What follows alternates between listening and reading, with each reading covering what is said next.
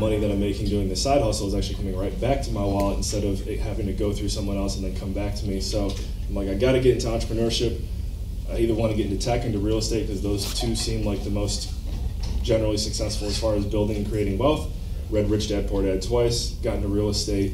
5 years ago, I met my mentor at the time, who's now a business partner. His name is Hunter Thompson, not the Fear and Loathing in Las Vegas Hunter Thompson, but just go to raisingcapitalforrealestate.com if you want to know who I'm talking about.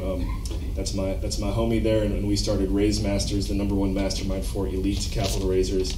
A year and a half ago, we have 250 clients that are raising money for commercial real estate deals across the U.S. and a few other sectors and asset classes. So it's been a lot of fun, and somewhere in that whole journey, kind of realized, wow, anything that has little to no government involvement typically tends to do better. And started going down a few rabbit holes after I bought some Bitcoin on, why is it that the government hates Bitcoin? And, for the most part, it's hard for them to track it. They can't tax it. And that's when I started going down the taxation and theft rabbit hole. And just happy to be here today with like-minded individuals, call us libertarians, anarcho-capitalists, or as my buddy Marc Victor says, I'm a live and let live guy. Right? That's at the end of the day, that's it. Love it. So Giants like, Adam, can you lead a moderate a panel at the event? And I'm like, sure. I mean, I'm a podcaster. I can moderate just about anything. And then the brochure comes out and it just says, discussion led by Adam Carswell. I'm like, okay, so you just want me to get up there and talk for an hour and a half? Like, I don't know. So anyways, by the way, shout out to Doug Casey. He is the one who connected us originally. I know he couldn't be here today, but I understand he spoke here before. So Doug, if you're watching the replay, we miss you. We'll see you next time. But yeah, so since I'm kind of in control now, I wanted to bring up two people that I got to know a little bit before today and have them talk about some topics that maybe we touched on but could go a little bit deeper. And so we're making a little bit of a peanut butter jelly sandwich here today. We've got the topic of being the live and let live guy in your community combined with Austrian economics. That's Walter Block's specialty, and I know Austrian economics are probably a big reason why I'm here today without even realizing it. I kind of need at least a second or third grade education in it. Never really took the time to learn much, but I know Austrian economics compared to, call it Keynesian economics or whatever else may be out there, tend to favor the population the most. So, on that note, I guess I think most people here have already got to know you guys a little bit, but if you could just kind of tell your background real quick, Marc Victor, and then Walter, and then we'll get into this open discussion, by the way, kind of like what we just did. So, if at any point in time you have any thoughts, questions, comments, just hop in here. This is one group moment, so keep that in mind. Marc Victor. Well, I'm originally from Boston, so that makes me a New England Patriots fan. Okay, not a lot of them here. But not necessarily a Tom Brady fan any longer, so maybe that'll get some smiles, I don't know. Anyway, so moved from Massachusetts to Arizona, where I went to Arizona State University. Always knew I wanted to be a criminal defense lawyer. Went to law school in LA, and having a firm, that our name of our firm is the Attorneys for Freedom. We're a pro-freedom, hardcore activist law firm. People send me emails, hey Mark, can I work at your firm? I say, I don't know, are you really for freedom? How do you feel about this, that, and the next thing? And if they pass the test, they can send me their resume and I'll consider it. I hire people based on character first, experience second. I feel like I can train good lawyers, but character is indispensable. And also former Marine. I'm very proud to have served in the Marine Corps, although I don't agree with everything that the Marine Corps has been used to do. I see it as a tool, like an AR-15 as well. It can be used for good things, can be used for bad things. I founded the Live and Let Live movement, which I talked about a little bit today. I think that we should both own the message, which means to me really get your brain around the idea that we're against aggression, but maybe even more importantly, live the message. Actually live in a certain way. Live those aspirational values that I talked about earlier today. I encourage people to lead with those, that we could do a lot better even than just freedom. I know that we're pumped up about getting to freedom, but why stop there? I think we should push for peace. I think we need to push for civility. And yes, there are differences among and between us, but I think we should focus on the most important things that connect us, which are character, right? Things that we value. Like I said, building high levels of trust. I think if we connect based on an intellectual basis, what we care about, things that we value, I think that's far more important than color of skin or what culture you're from or any of that other stuff, which of course there are differences, but less important than what's in your heart and what's in your head. And so that's what we're trying to promote. And I'm very methodical, and no matter what issue you're going to throw at me, I'm always going to look first and say, is somebody aggressing? If somebody's aggressing somewhere, I'm against it. I think it should be illegal. If they get away with it, I think they should be accused with being an aggressor. They should get a scrupulously fair trial. But if it turns out they actually aggressed, they should be punished. That should always be question number one. I don't care what the issue is. If they're not violating rule number one, being aggressor, then I think we should ask the secondary question. Is this person being a good human? If they're not, then we should try to inspire them to act differently, not force them to act differently, not pass a law to require them to act differently, but try to inspire them to act differently, which I think we have a very good case on. It's actually in their own personal self-interest to adhere to the values that I laid out earlier. If you care about living more productive, prosperous, happier life, the things I laid out are a good roadmap to getting there. So that's all the soapbox I got for the moment. For the moment. Thank you. I like how you vet your potential. Just for the moment, yes. All right, Mr. Block. Honored to have you here. I think I'm supposed to do three things. One is sort of introduce myself. How did I become a libertarian? Two, I'm going to, even though unasked, make a few comments about things that other people have said that I didn't get a chance to comment on. And third, do a little bit about Austrian economics. As for my background, I'm from Brooklyn, I'm Jewish, therefore I was a pinko because, it was just in the air. Everyone was a pinko there. I went to high school with Bernie Sanders. You should have mentioned not only Bernie Farber, but also Bernie Sanders. He's also Jewish and responsible for socialism to a great degree. And I had roughly the same views as he did. I was more interested in sports and girls in those days. He was more interested in politics. But I was a pinko, and then I overlapped with him 4 years in high school, and we were on the track team together. And then I went to Brooklyn College, and I was still a pinko, and Ayn Rand came to lecture. And I came to boo and hiss her. Now, in those days, you didn't cancel people. You didn't beat them up. It was polite booing and hissing. And then afterward, they had a lunch in her honor, and anyone was invited to come who was interested, even if you disagreed. So I came, and Ayn Rand was sitting at the head of the table, and her buddies, Alan Greenspan and Nathaniel Brandon and Leonard Peikoff were all sitting there. And I was relegated to the other end of the table.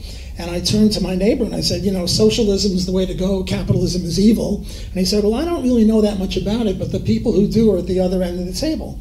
So I was a chutzpahnik, pushy, still am, and I went to the other end of the table and I stuck my head between Ayn's and Nathan's, and I said, there's a socialist here who wants to debate someone on it.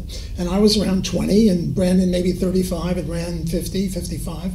And Brandon was very nice. He said, well, there's no room at this end of the table, but I'll come to the other end of the table and talk to you under two conditions. One, you don't allow this thing to lapse. You continue until we settle it. And two, you read two books that I'll recommend. And I agreed. And the two books were Atlas Shrugged and Economics in One Lesson by Henry Hazlitt. And I read them very quickly. I couldn't put the Atlas Shrugged down. It was just magnificent. The best book not the best book I've ever read, but the best novel I've ever read. And I went to his house and Rand's house, and then I got converted. I was now a minarchist. And later on, I was getting a PhD at Columbia, and I met Larry Moss, who said, you got to meet Murray Rothbard. He's an anarchist. I said, anarchist? That's no good. I was sort of Randian, not really cultish, but Randian. But finally, they prevailed upon me to meet Murray, and Murray converted me to anarchism in about 5 minutes by using Hazlitt's arguments against me, namely, why couldn't we compete with armies, courts, and police, just like we do in post offices or whatever? So that's how I got to where I am. And now I'm a professor of economics at Loyola University. And I'm very happy to say that maybe 10 or 12 or 15 of my former students are now economics professors and hopefully doing the Lord's work. I wanted to mention one or two things, and then I'll give the microphone back. Just comments on people. My original topic was very similar to yours. It was something like, why does everyone hate the Jews? And my talk would be very congruent with yours. The only criticism I have of you, you were too soft on the Jews. You said that only a few of them were bad guys. Most of them are bad guys. I mean, you know, what's their voting pattern? 95% for the Democratic Party? And so you were too soft on that. And I have a few other minor details that I disagree with, but I thought that was very good talk. The other thing is I had a sort of a verbal dispute with Jayant. He mentioned wokeism. Wokeism, to me, is what's on college campuses. It's got nothing to do with what he's calling chaosism. There's no wokeism in India or sub-Saharan Africa. It's chaosism. But those are the only two minor things I would want to say. Wow, I'm happy to know that that you are on a collegiate campus preaching the good news, right?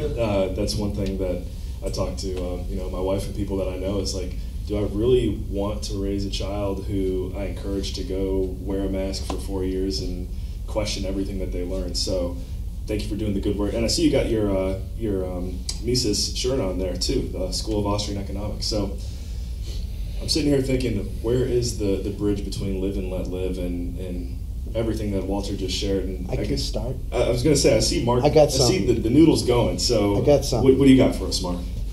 I don't often get to take issue with anything Walter Block says, because I think we probably agree on 99.999% of things. But I only want to take issue with how he said something. He referred to some of the Jews as bad guys. I take issue with that reference, and I'll tell you why. Imagine we had Bernie Sanders here right now, and he was sitting on this panel. I would say to Bernie, Bernie, you and we agree on most things. We really do. And I would refer to him as a brother. I would treat him with kindness. And I would say, you think, Bernie, that we should help people who are less fortunate than us? He would say, yes, I do. I think people are born in less fortunate circumstances, and we should help them. And I would say to that, I totally agree with you. And I would say, Bernie, you think that people should have access to good education and good health care. He would very enthusiastically say, yes, I believe that very strongly. I would say to that, I agree with you on those points. We have the same goals in mind. We only have a small little disagreement. You think these are legal issues, and you're putting them into the law. I think these are moral issues, and they should be outside of the law. And as a result, we should try to convince people to accomplish these same goals, but do it voluntarily. Because, see, if we put and I would treat him as one of the group, if we put our good morality into the law, we won't be the only ones trying to do that. There are other people who have different ideas about morality, like, for example, women should wear head coverings when they go outside. That's a moral position. And they're going to say, well, Mark, if you and Bernie can put your moral ideas into the law, so can we. And we should get a law passed that require women to wear headscarves. To that person, I would say the same thing I would say to Bernie. I would say, look, maybe this is a very important moral rule that women should wear headscarves when they exit the home or something and when they're outside. I take no position on that. But see, this is a moral question, not a legal question. And all moral questions, even the ones I personally agree with, should be outside the law. And the reason for that is we can never get to freedom or peace otherwise. If we don't, then we have what we have now, an endless struggle between people with different moral views who are all trying to get them into the law, to force everybody to comply with their moral conclusions. And that's the point I would make to Bernie Sanders. I wouldn't treat him like a bad guy. In fact, I think the vast majority, not all, but the vast majority of people on the left, the socialists, have good moral views. They're just mistaken. They're confused about what's a legal issue and what's a moral issue. If we could get them to see that, we can close ranks with them and say, let's get these good goals done. We agree with you here, but let's do it outside the law.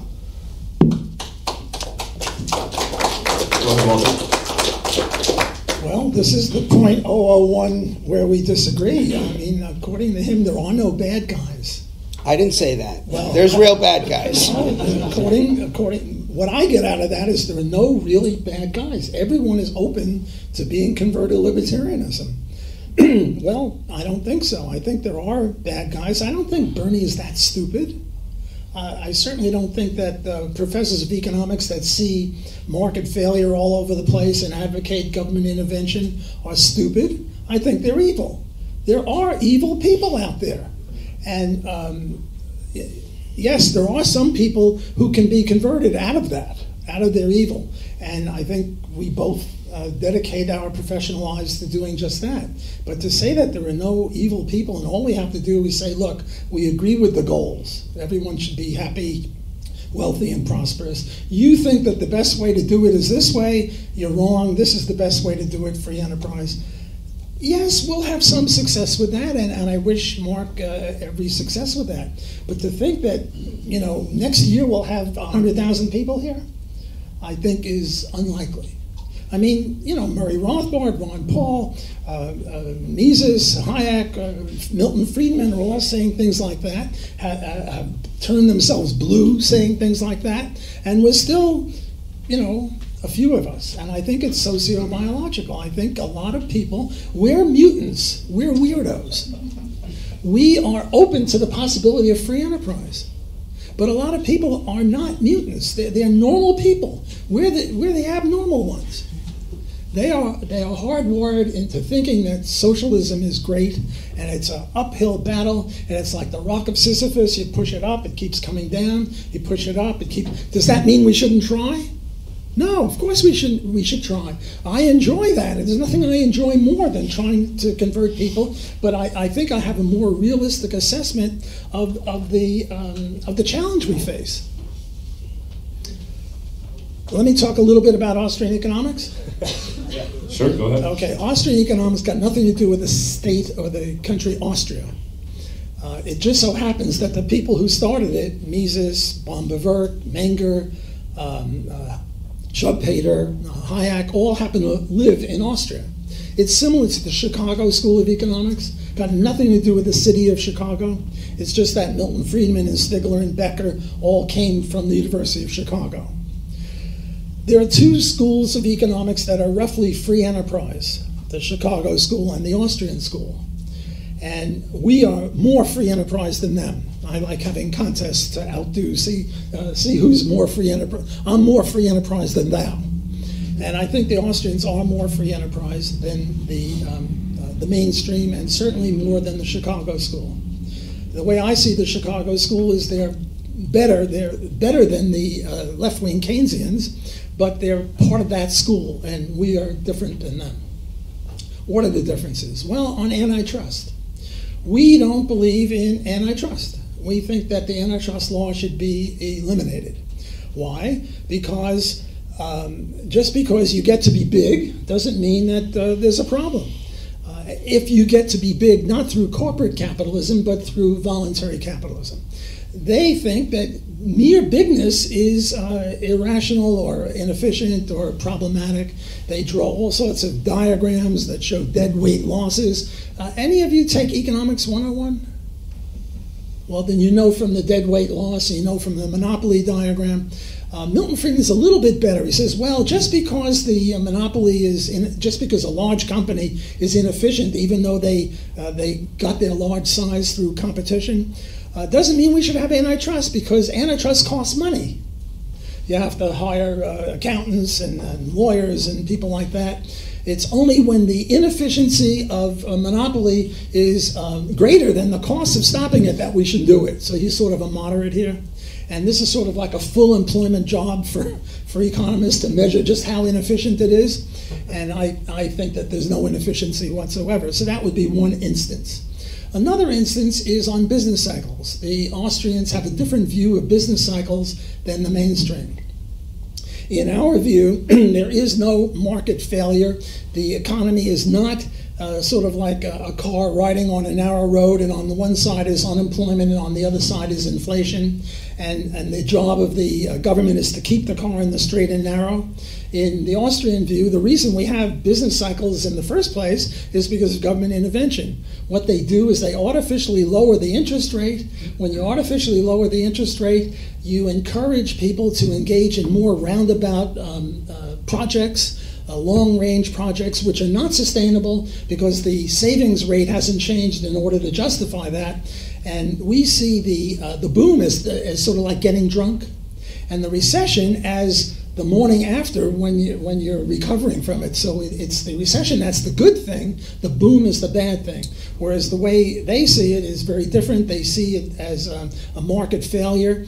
And here the left-wing Keynesians diverge from the right-wing monetarists. The left-wing Keynesians say, well, you have to have fiscal policy to fix it. And the right-wing ones say, no, it's monetary policy. And we say, no, it's the government intervention in the first place which created the problem. So you can see differences in relevant areas.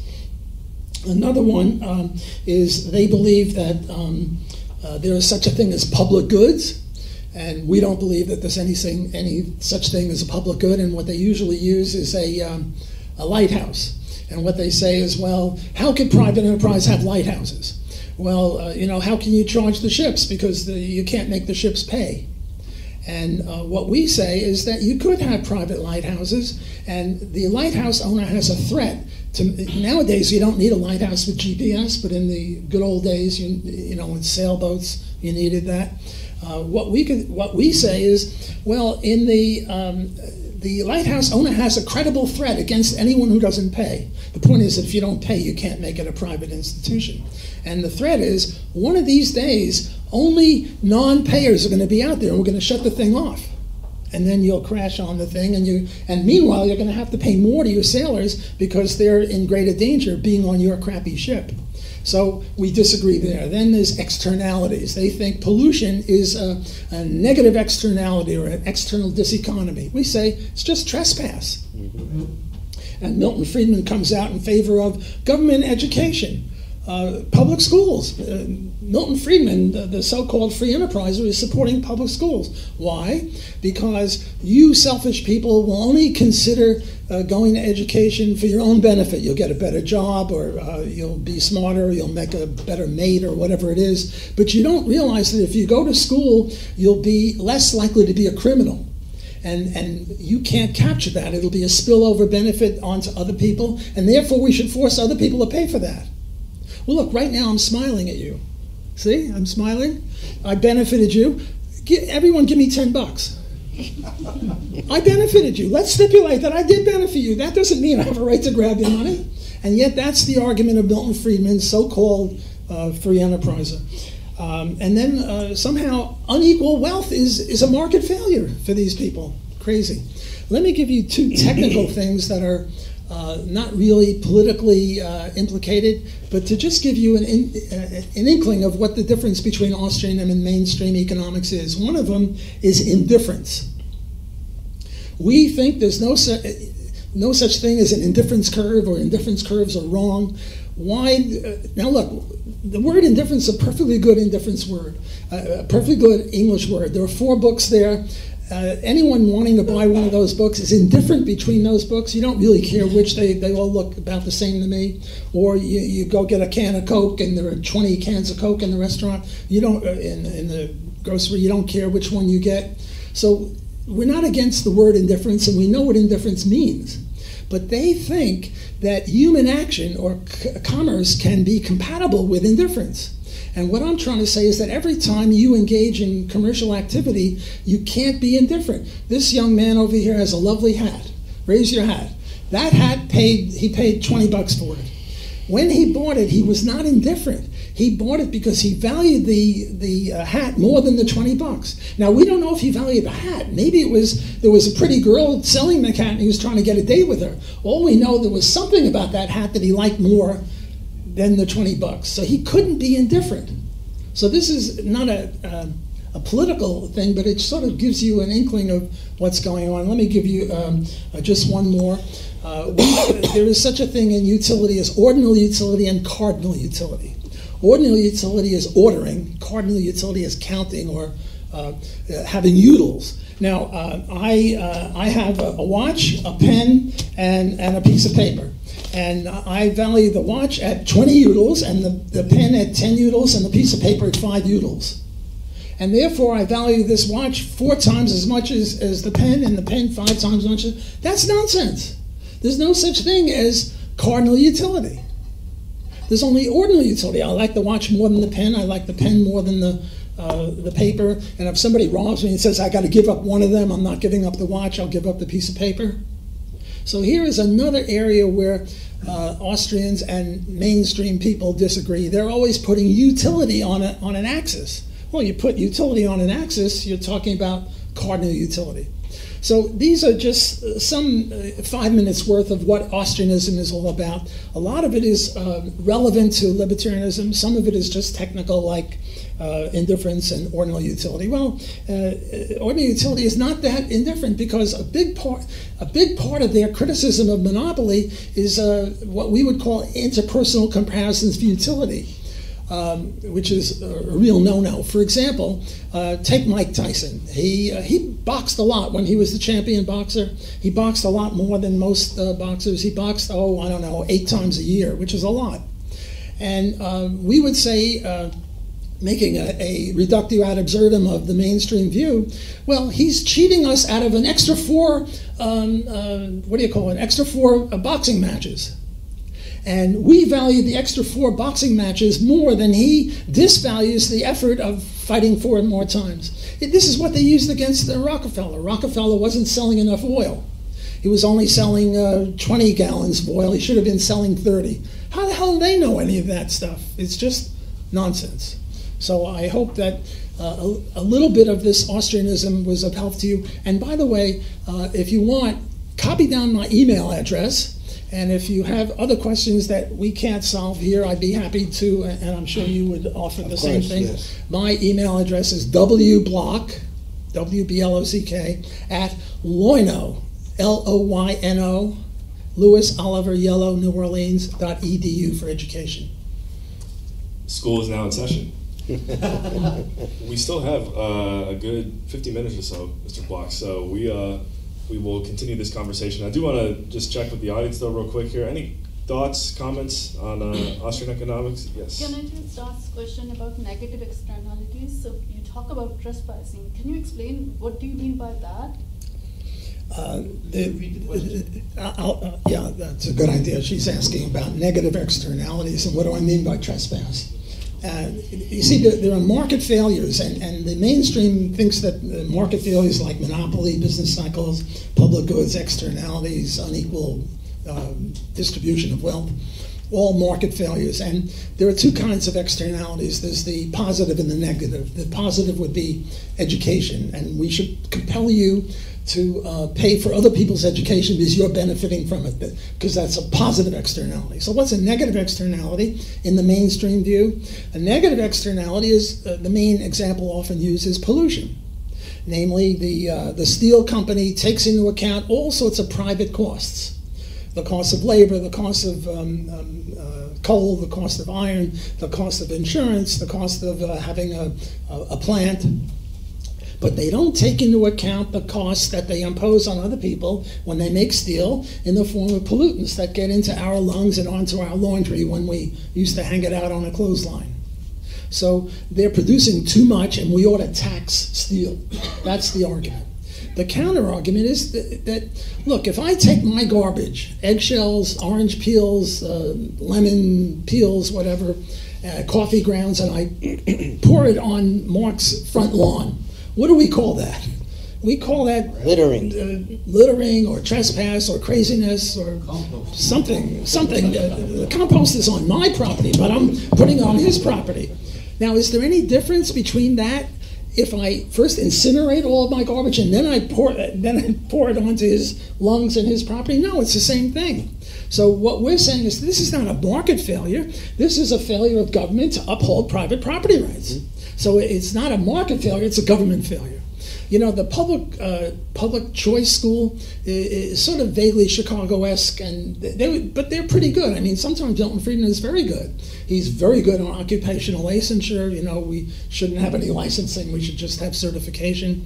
What the public choice people used to say, when I got to graduate school, the aphorism or the syllogism was, we want perfection, markets are imperfect, who could deny that, therefore government.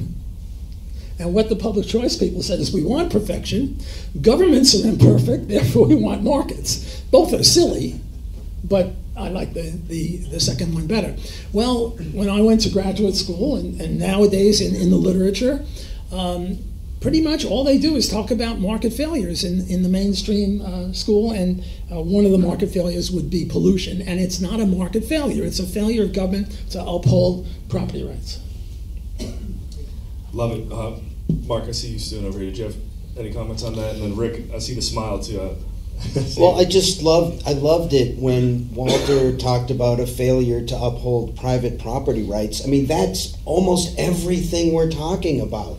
If you consider your body is your property, your money, your real property, your land, your personal property, pretty much that covers almost everything that we're talking about. You could state it differently and say, what are we libertarians actually for?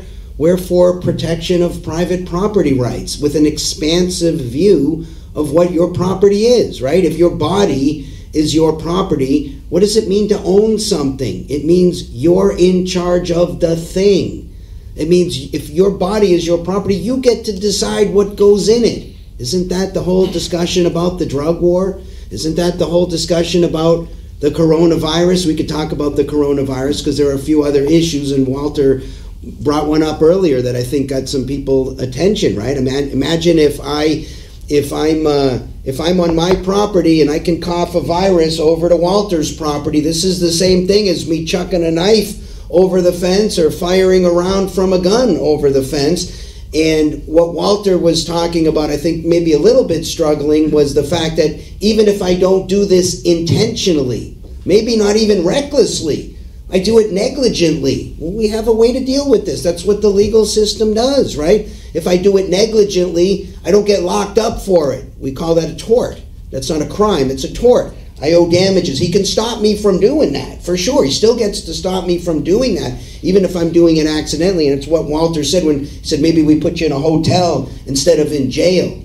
But most of this stuff is already very nicely worked out in our law. We don't have to change much about property law to get what we want, nor do we have to change much about contract law, nor do we need to change much about tort law or how we conduct trials or evidence law. What we got to do is get back to private property. What we got to do is get rid of victimless crimes in the criminal law, right? That's what we're talking about, private property. We're punishing somebody who didn't violate somebody else's private property. You put drugs in your body. You sold drugs to another competent adult who wanted it. Where's the violation of private property? Prostitution, competent adult exchange money for sex. Where's the violation of private property? Assault, punch somebody in the face. Okay, there's a violation of private property. If you think about it in those terms, what we're advocating for, I think, makes a lot of sense. And just to push back a little bit, because I didn't get a chance to push back earlier on the evil question, there definitely are people who are evil in the world. I've represented many of them. We do lots of murders, child molestation, you name it, we do it. We do hardcore, high-end, major felony criminal defense. These are people who say things like, I don't care about punching other people in the face. Okay, there's a certain evilness to that. That's not most people. The vast majority of people, at least on a person-to-person basis, If you sit down and say, hey, how do you feel about aggression? And you get their brain around what we're talking about with aggression. We're not talking about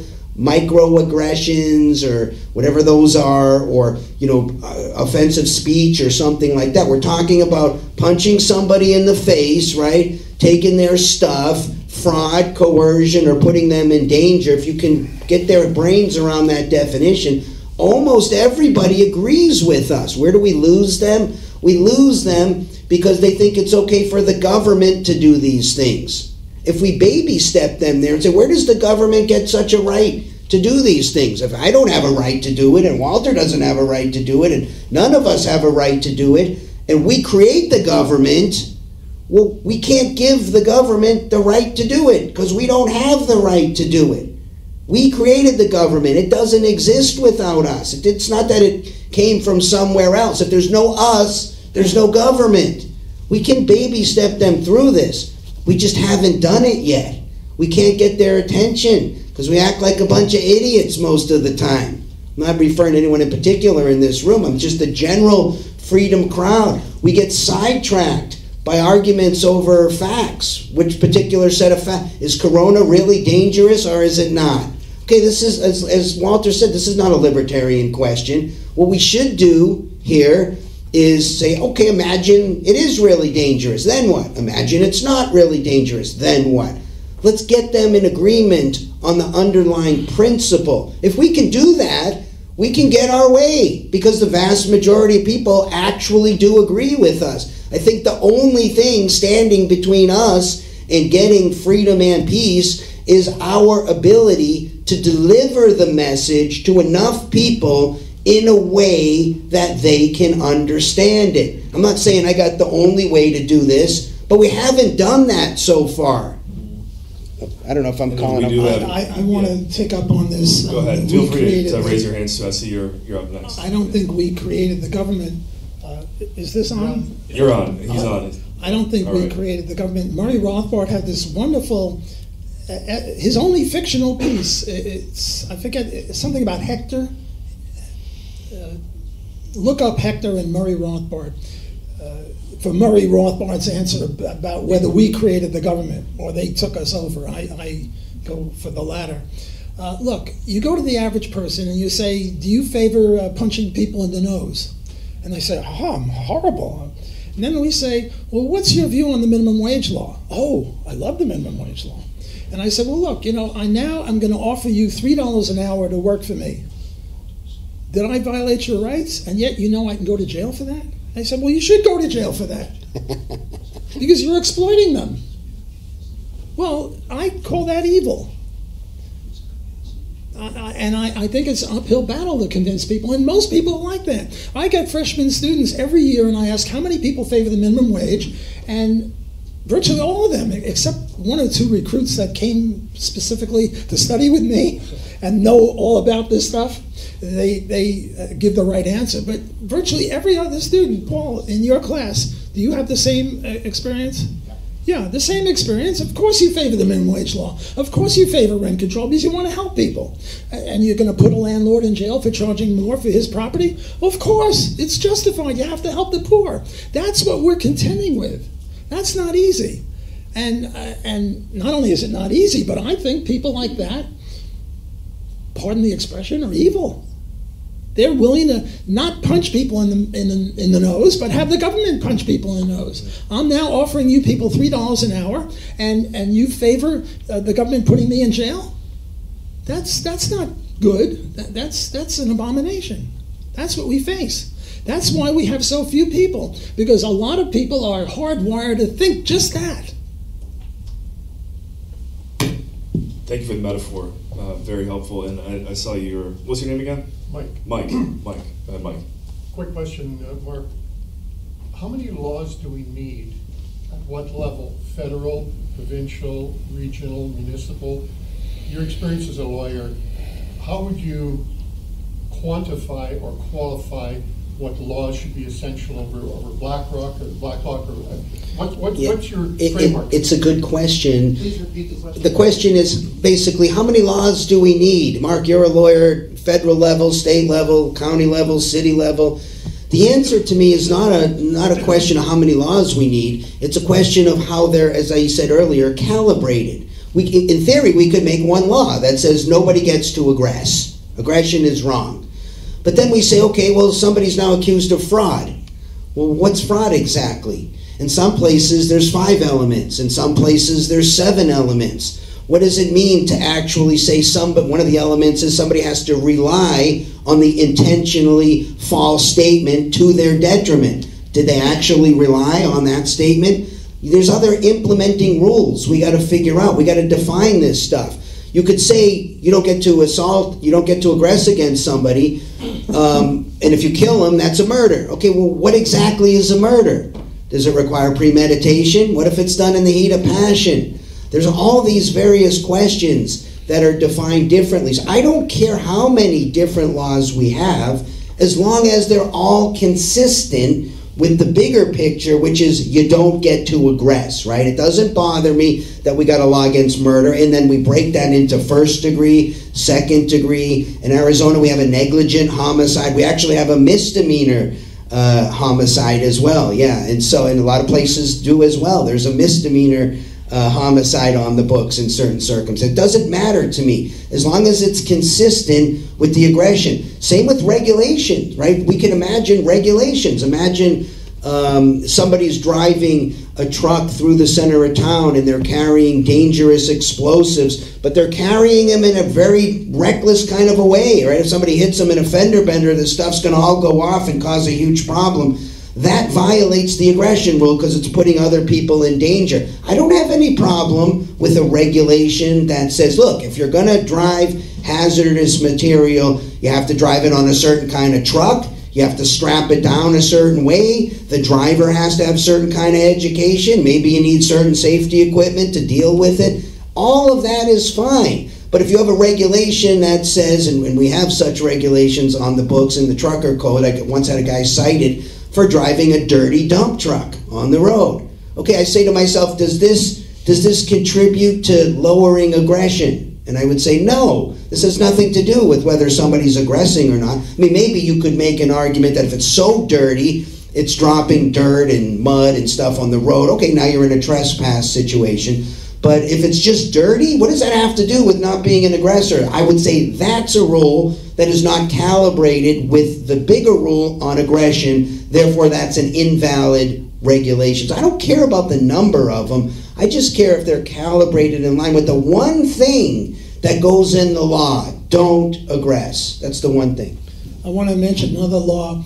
There are 80,000 people on kidney dialysis machines in the U.S. and roughly 8,000 in Canada. It's usually 10 to 1. Why are they on kidney dialysis machines? Because there's a shortage of kidney transplants, of people donating kidneys to other people. Good point. Why is there a shortage? Because you can't charge for it. If I need a kidney and Mark donates it to me, that's fine. If I pay him for it, we both go to jail. Yeah. That's evil. And I tell people that, and what they say is, well, what about the poor? The poor couldn't afford a kidney, therefore we have to keep the present system. I mean, it's sort of like with the prostitution thing. You go to bed with somebody, and it's legal. You pay him for it, and it's illegal. In other words, you're doing the same thing. You're going to bed with them, and one time money changes hands, and next time it doesn't change hands. And when it changes hands, it's illegal, and when it doesn't change hands, it's legal. Well, that's an abomination, and yet this is the rule we have. People support this. People say that if we allowed people to charge for kidney dialysis, kidney transplants, the poor couldn't get it. Look, in Vancouver, I don't know if you people are from here, but after 3 o'clock, I'm in North Van, you go down the cut. How fast do you go down that cut? I do competitive race walking. I can do 15-minute miles. I can beat those cars. The traffic jam is tremendous. Why? Why do we have the Sovietization of the highways? Well, because they don't charge. Now, if we had private roads, they would charge. They would charge, what do they call it? I forget the term. They would charge Congestion charges. Congestion charges. Look, hotels charge congestion charges. Massachusetts, I used to teach at Holy Cross in Massachusetts, and the tourist season was around November when the trees all turn. They charge more then. Ski lodges charge a lot more in the winter than in the summer. They don't charge for that. That's why we have it. Well, why do we have it? Because if we charge people, the answer is, well, what about the poor? The poor couldn't afford to get on the roads at certain times. They'd have to carpool, or they'd have to go in a bus or something. But this is what we face. People are hardwired to think in that direction. That's why we have such great problems. Just a fun little comment on the prostitution thing, an argument I make all the time to prosecutors. It's even worse than Walter said, because if you exchange sex for money, this is prostitution. If you exchange sex for money and you film the whole thing, well, now it's absolutely protected First Amendment speech. I say, really? You're going to put them away for not filming it? And, you know, on the same issue here with private property, right? Selling a kidney, whose body is it? Isn't that what we're really talking about? If you're the owner of that body, then you make that decision. Why is this against the law? It's not evil. I disagree with Walter again here. Some people have decided it's immoral to sell, for whatever reason, it's immoral to sell your organ. Rather than go down that rabbit hole, they've made that decision. They want to impose that decision on other people now through the law. That's the problem. They are not clear on a difference between a legal rule and a moral rule. We got to peel that apart for them. You can't just walk into your economics class and say, do you think it's wrong to punch people in the face? And they say, yes. How do you feel about the minimum wage? We like it. They're not yet committed to the principle. This is our mistake. We shouldn't be having these discussions. We shouldn't be having any discussion with them until we first get them to swear a blood oath that they agree with this principle and it applies to the government. If they don't give me that, I'm not moving from that. We're in disagreement until I can get that agreement. But once I get that agreement, now we can talk about the minimum wage rule, because there's nowhere for them to go other than they back off their blood oath, right? And they say, well, okay, I disagree. Now it's okay to aggress. We're back there again. Or they change their mind like he did, and they go from being a socialist to a free market person. I think from what I can see, you guys may have a better idea, but from what I can see from talking to people about these issues, there is no way to really win this argument unless you start with the principle, get them to agree to that principle, and then, and only then, do you move to the issues. And we do have a question coming over here. Go ahead. Mark, I just wondered, if you punch Walter Block in the head, is that a crime? Yes, unless he was threatening. Oh, the question is, if I punch Walter in the head, is that a crime? My answer was a little too fast to say yes. I said yes, but depends on the circumstances, right? I mean, if Walter is creating an imminent threat to me at the time, and I'm not using more force than is reasonably necessary to repel his attack, then it's perfectly fine for me to punch Walter in the head. And just while I'm on this point, at risk of opening up another humongous can of worms, even if you think Russia was justified in rolling tanks into Ukraine, even if, my observation is they have far exceeded the minimum amount of force that would have been reasonably necessary to repel any attack that they had maybe even dreamed up, and therefore Russia is in the wrong. We're going there. Yeah. Russia. Follow up on that? Finished with, all right. Then my next question was, if a man has sex with a woman, is that a crime? Well, like everything else, if there's no aggression, or said another way, if it's voluntary, then it's fine. Now, if the woman or the man is of an age that they can't consent, well, then it's not voluntary.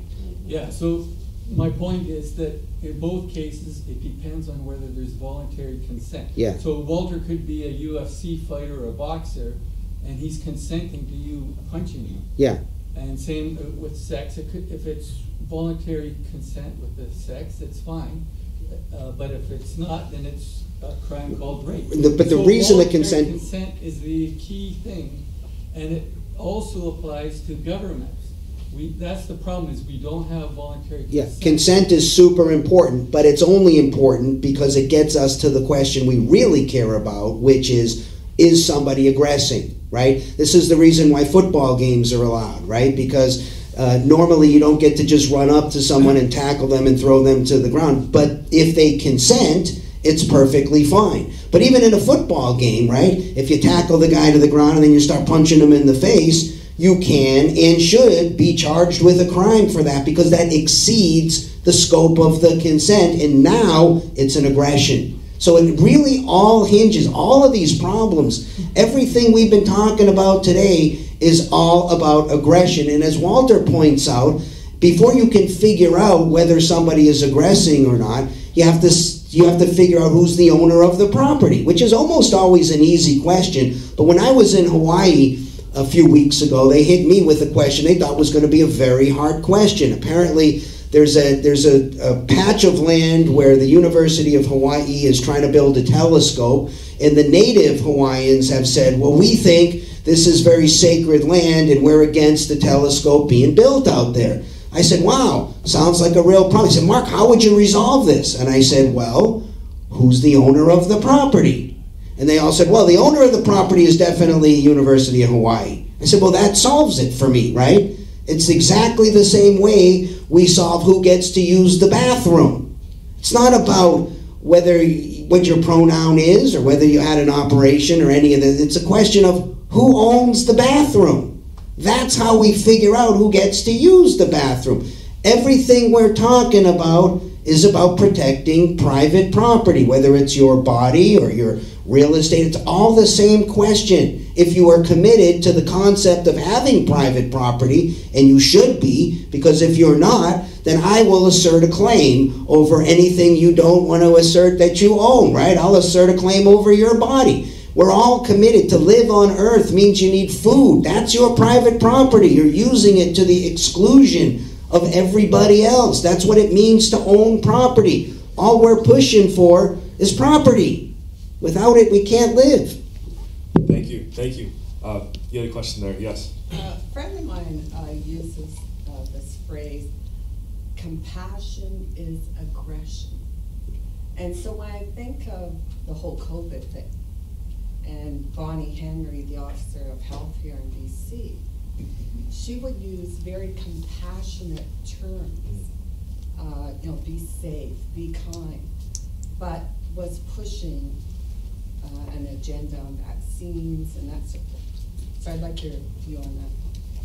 Do you want to take it? No, you go first. Yeah, Just restate it real quick. That was a good question. Yeah, the question is, her friend is always talking about compassion and be a kind person or all this stuff, and then is trying to put into the law, I'm assuming mandatory vaccines and things like that. This is what I would say, yet another example of somebody taking their own personal morality and then taking an ethics or moral question and turning it into a legal question. Now, there might be times, as Walter pointed out, where a forced vaccination, a forced quarantine, maybe forced masks, you could say, Mark, justify one of those under the scheme you're putting out there, and I could give you a probably very rare, maybe not applicable to the corona situation, but then again, I'm not a virologist. I'm like Walter. I mean, I'm a criminal defense lawyer. I don't know. But there could be a set of facts when you're violating somebody else's private property, and you get to stop. We have no tolerance for that under any circumstances. You don't get to do that. So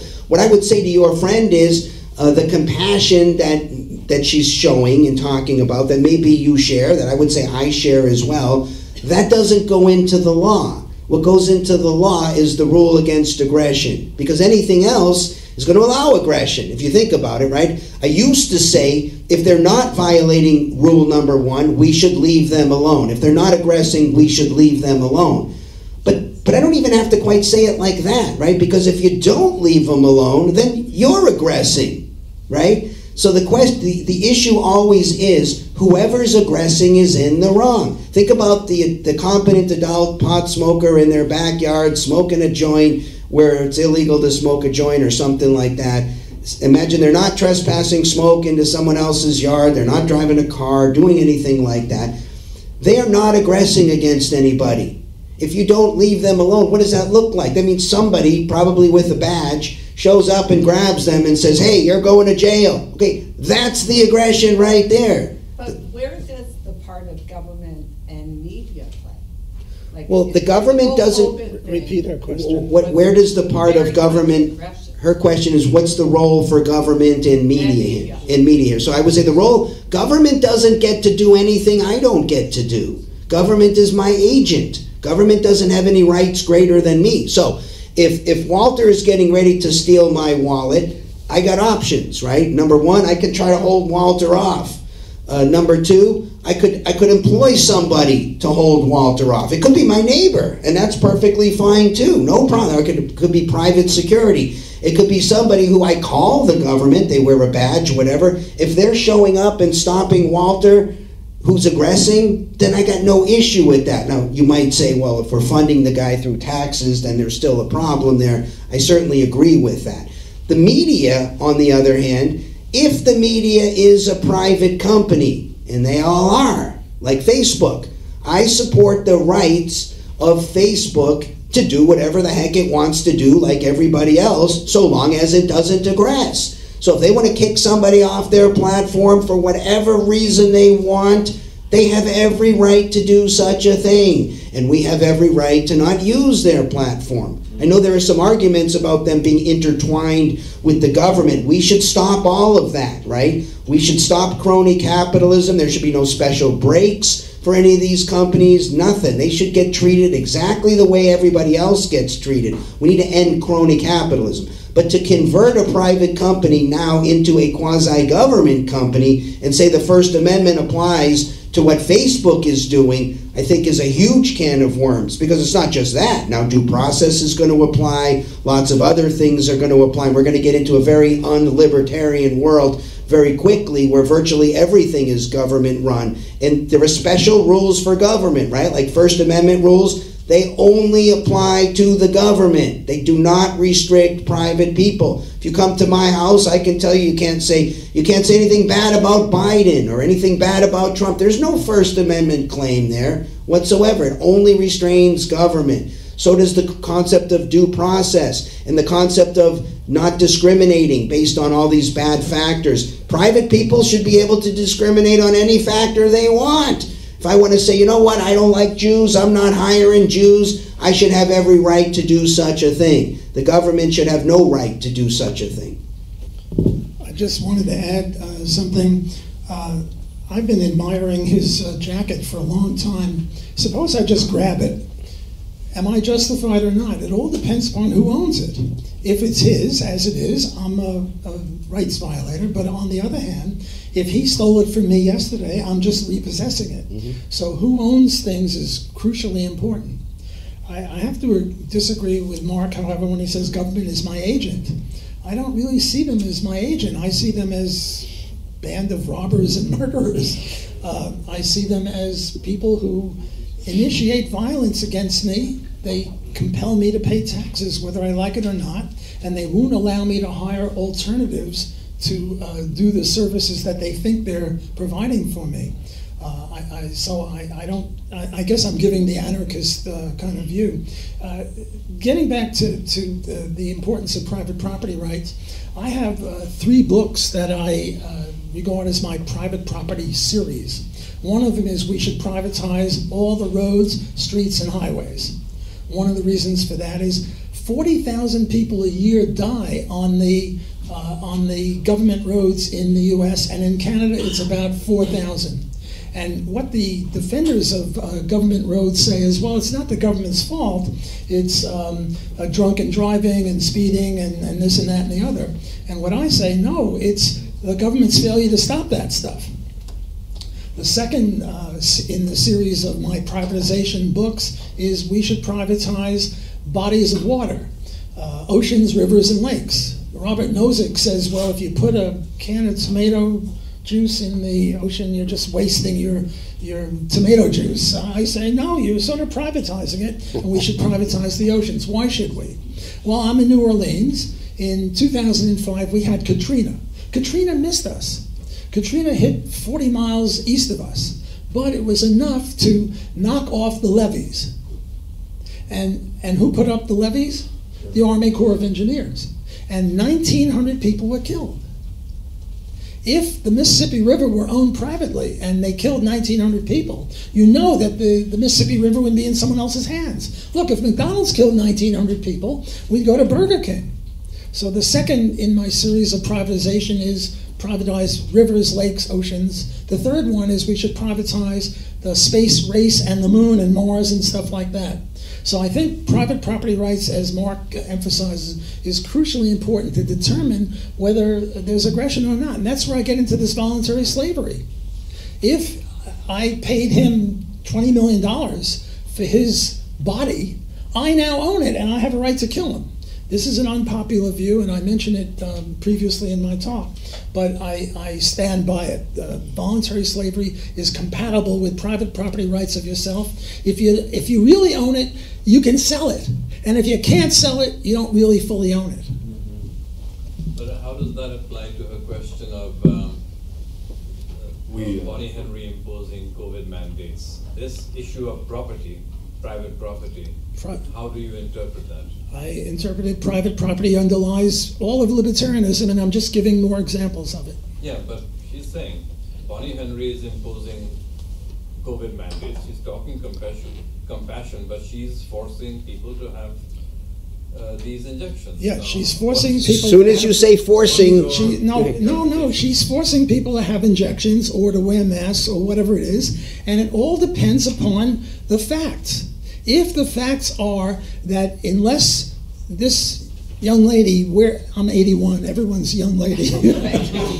If this young lady exhales and she is contagious and she gives someone else a disease, then Bonnie Henry has every right to not only make her have a mask, but to put something in her arm if that'll work, against her will. Look, we had Typhoid Mary.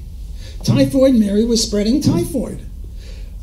We had a right to force her not to do it because she was aggressing. Innocently, but still she was aggressing.